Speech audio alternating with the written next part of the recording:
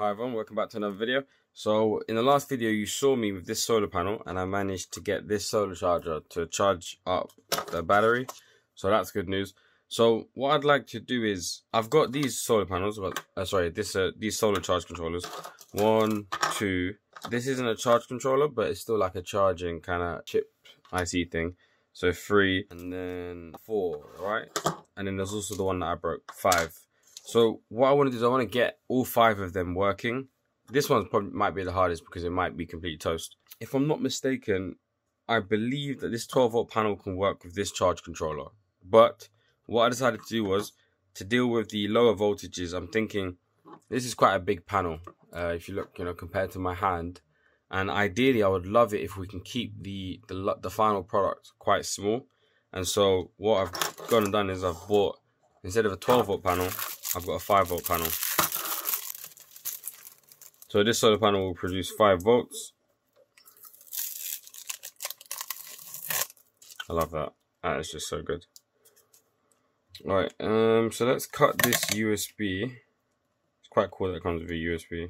Alright, so I've stripped the wires and I've also tinned them as well. One thing I must say is I'm getting better at this stuff, which is nice.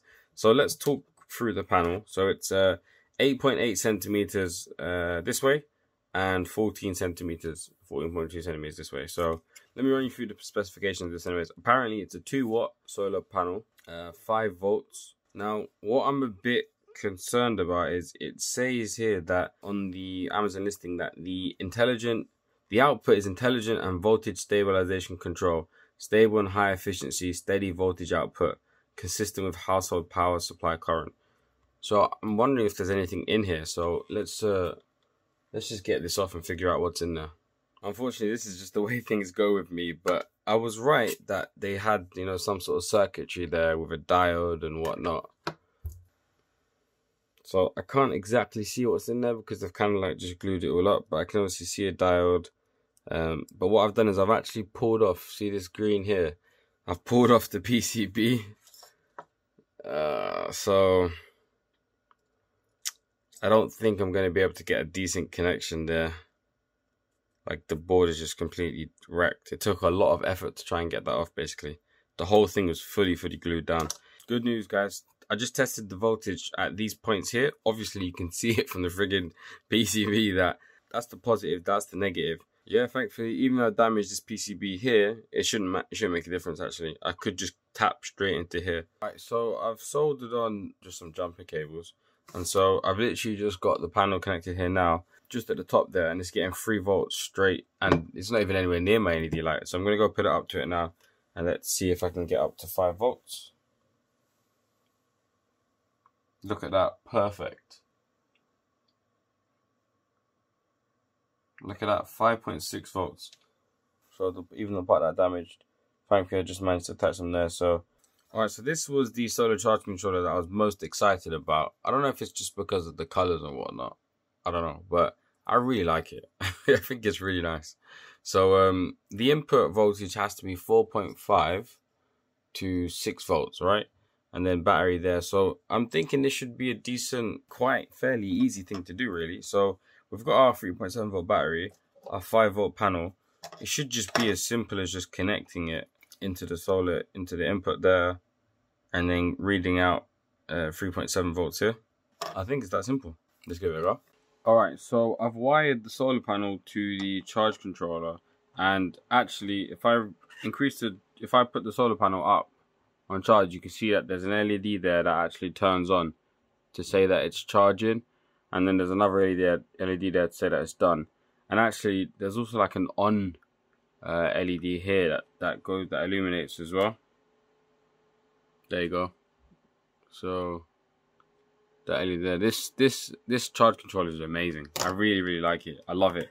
I would love to design something like this for my family project. But what I thought I'd do is, before I charge the battery, I think it makes sense to drain it first. So I'm gonna, make a breadboard circuit with a bunch of LEDs on it, and then drain the battery down to like 2.5 volts, 3 volts, something like that, and then charge it back up using the charge controller. So before I connect it, I just got to connect it in here. Before I do that, let's drain the battery first. So I've just got these LEDs set up on this breadboard. So if I just connect in positive, and a negative. Okay, and let's test the voltage. We're at 3.387, 3.386. The voltage is dropping fast, huh? These LEDs are super bright as well. So, yeah, the voltage is actually dropping rapid.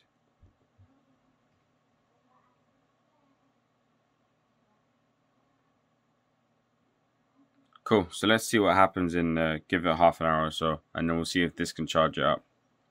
Alright, so the LEDs have turned off, the white ones. These ones are still kind of flashing a bit. It was only half an hour, so let's see the damage that we've done to the battery, huh? We're at 2.25 volts. So let's try and charge it with the solar panel and the 5 volt, the solar charger and the 5 volt panel. So we've got the solar panel being charged. Let's check the voltage at the input, 4.4 volts. Alright, at the output, 2.62. So 4.4 was it? 4.4 and 2.62. We've got 4.4 coming in, 2.62 going into the battery. So hopefully this solar charge controller is supposed to be really good. Like, it's supposed to have this LED here which tells you when it's done. So it's got charge there and then done there. So hopefully that done LED will illuminate once this battery is charged. Yeah, let's leave it and see what happens in an hour or two. So what's interesting here is that obviously the input on the solar input says 4.5 volts. Now when I test the input here, I'm reading 4.4 volts. So I'm thinking that it shouldn't be charging, but the charge LED is actually turned on. It's clearly red there. And so now when I check the battery voltage, do we have an increase? Boom! 3.2 volts. So it's charged back up nicely. So let's see if we can get it up to the 3.7 volts, which is where it's supposed to be, and it should be fully charged at 4.2, right? So let's see how we get on with that. Hopefully we can get up to 4.2. Currently at 3.2. Alright, so when I've been checking the voltage, you know, it's been a few hours now. I believe it's got some sort of slow down trickle charge feature. So if we take a look at the input voltage, it's still going to be 4.5, 4.4 volts. And then the output voltage to the battery is 3.4 volts. So it's going up, but it's going up very, very slowly. I don't think it's going to reach 3.7. Probably not for, you know, like, 9 hours or something, 12 hours. So it might take a very long time. And so what I'll do is, we'll just move on to the next solar charger. But I think it's safe to say that, yeah, this is fully working. So very, very good to see. Nice to know that we managed to get this solar charger working. And I think my final project with the final kit, I would love it if I can design something like this. Something that looks like this and functions like this with the USB output, the 5 volt output. That would just be amazing. So that's the plan basically. Yeah, let's continue. Alright, so we're back to this charge controller again. I've tried my best to clean up the damages that I caused over there. So hopefully there's no shorts there. I'm going to disconnect each connector on each side and then try and tap into the positive and negative for both. So you got the solar side on here and you got the battery side on here. So let me just disconnect a connector on each side. Hopefully it's simple. I've seen it done on YouTube. I don't know how simple it is. I think I saw Great Scott do this on his video for this exact board actually. Alright, so I've got the solar panel connected into the charge controller and I've got the battery terminals soldered on here. So you can see the solar input's coming in here. I've soldered it just onto this connector, and then the same with the output to the battery.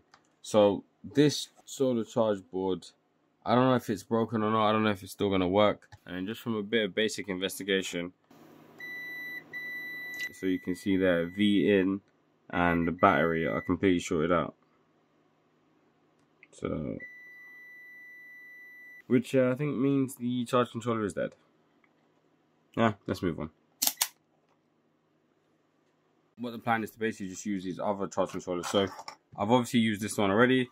So now we have here 2 and 3. Let me look at the specification for this one and then give this a go. Okay, so I've done some Googling because I wasn't sure. So since this charger is a 3 amp 12 volt lead acid battery charger, then using a LiPo battery can actually be dangerous. And I think this is for 12 volts only, and there's no option for me to turn it down.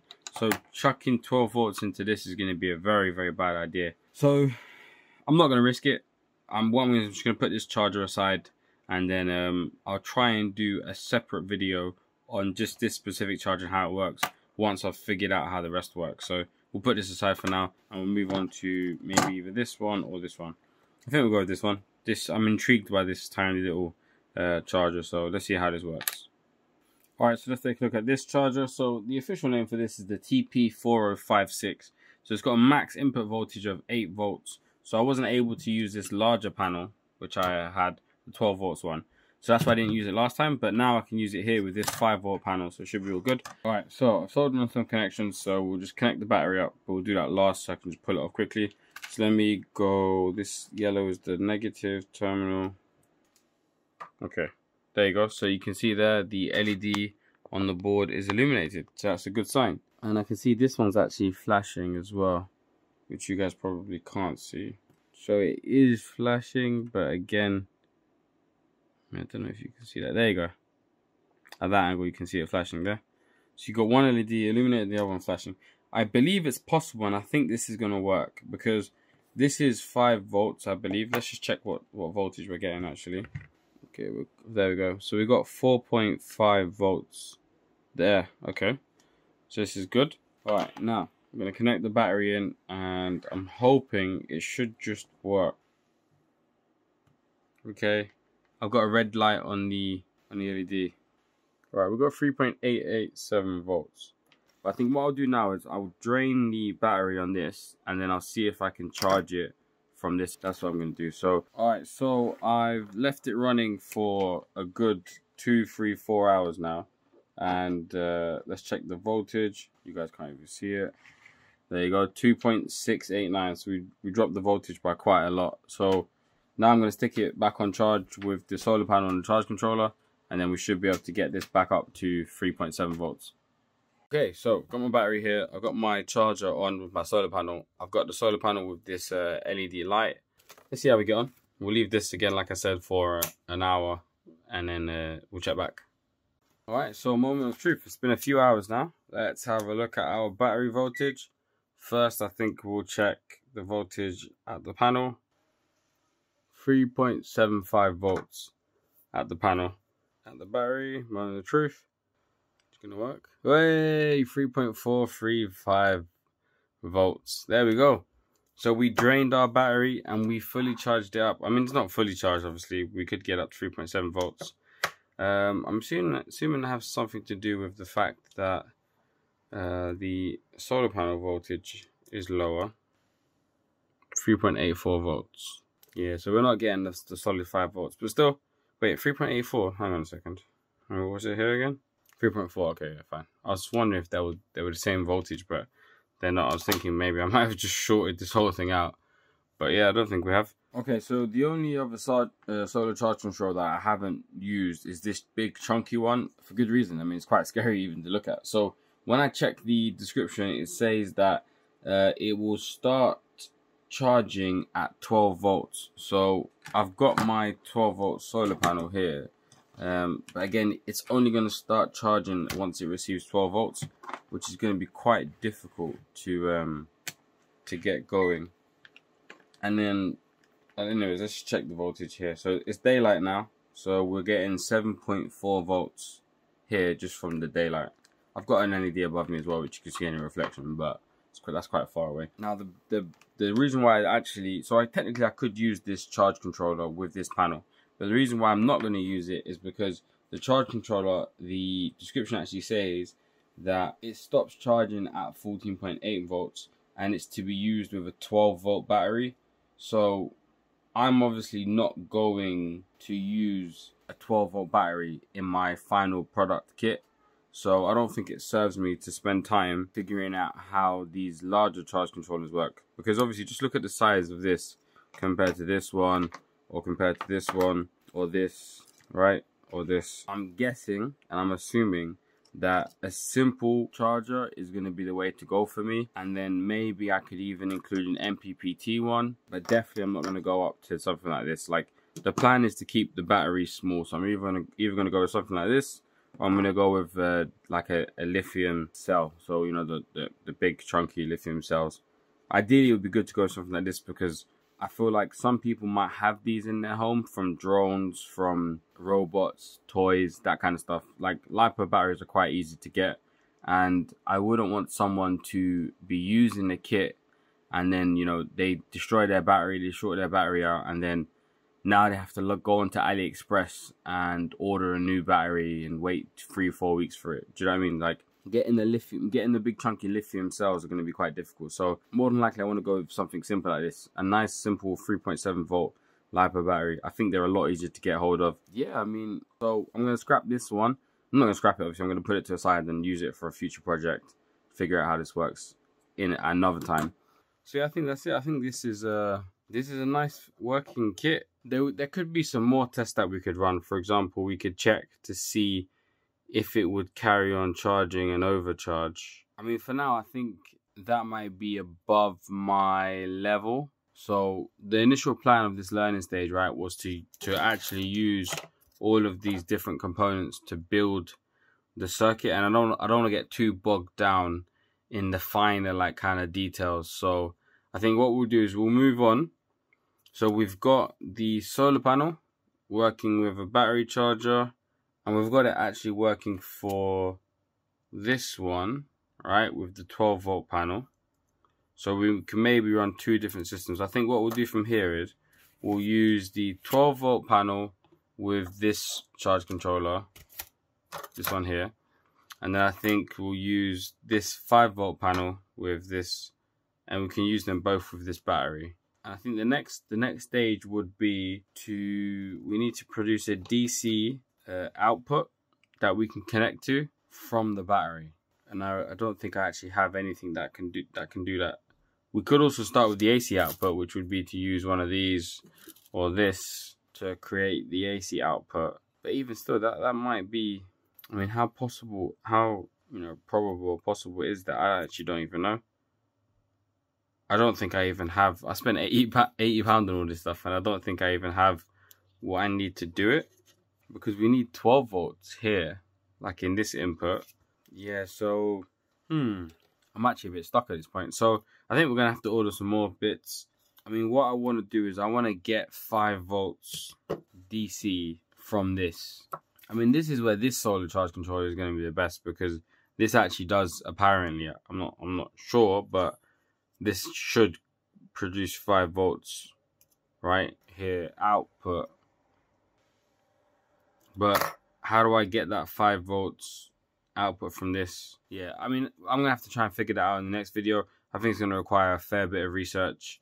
For now, I'm gonna end this one here. Yeah, this is, you can see, guys, that this is difficult. You know, it's not as easy as someone who knows what they're doing makes it seem like. Like, I don't learn this stuff in university. You know, there's no, yeah. I mean, I wouldn't even be able to ask, I don't think, any of my lecturers about this kind of stuff. You know, and what book would you pick up to do this? How would you learn this other than the way that I'm learning it? I mean, maybe you can kind of hope that someone else has done a YouTube video on it. But other than that, I don't know. And I mean, it might, you know, for me, there's nothing worse than trying to search through YouTube search results. You just got to try and hope that one of your favorite YouTubers has done it, because whenever I search through the YouTube search results, I get all these videos that have English titles, but then you click it and it's not even in English. So, alright, the grind must continue, guys. I'm going to do a bunch of research. I'm not entirely sure what I'm doing, as you can see. But if I've helped you out or you've enjoyed the video, leave a like. Yeah, if you have any advice for me, drop it in the comments. You know, I'm always open to advice. Thanks, guys. See you in the next one.